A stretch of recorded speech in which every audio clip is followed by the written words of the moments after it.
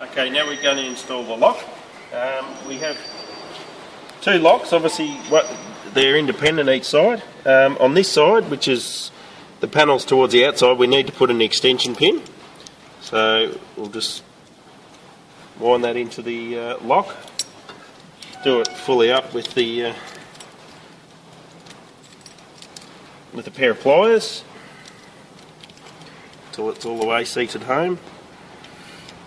Now we've got some spacers, so the lock is halfway on the sill and the jamb, so we need a spacer to fill at the top here. That the lock fits in, pin through there, and the rivet to fix it will go through there. So the alignment, we sit this 1 millimetre away from the edge of the jamb, and I'm just going to drill a pilot hole,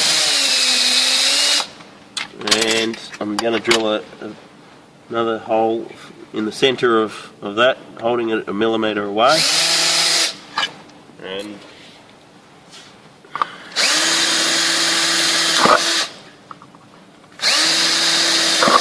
I'll just open that hole up to about an 8mm hole.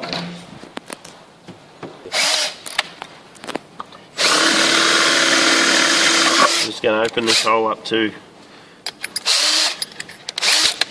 8 to 10 mil.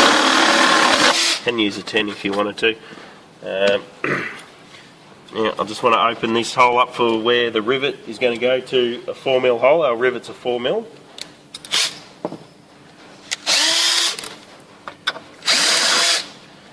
And then I'm just going to put the top rivet in and make sure we have the plate behind it.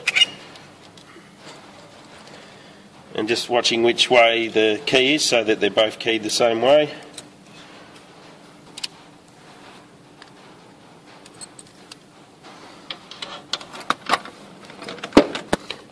Okay, just making sure that plate is flush down the bottom there. And rivet it on. Straightening the lock, making sure it's straight. I'm just going to drill that bottom hole.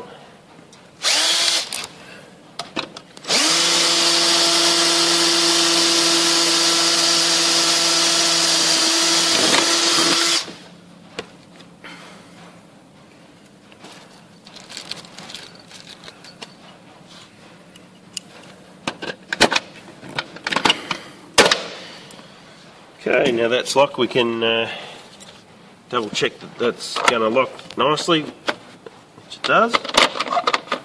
And now we can put the cover on with the dual logo down to the bottom. And my block of wood and hammer, and just tap that over, it just snaps on over the lock to cover the fixings. And that's how we get to do the lock, and I'm just going to repeat the process on the other side.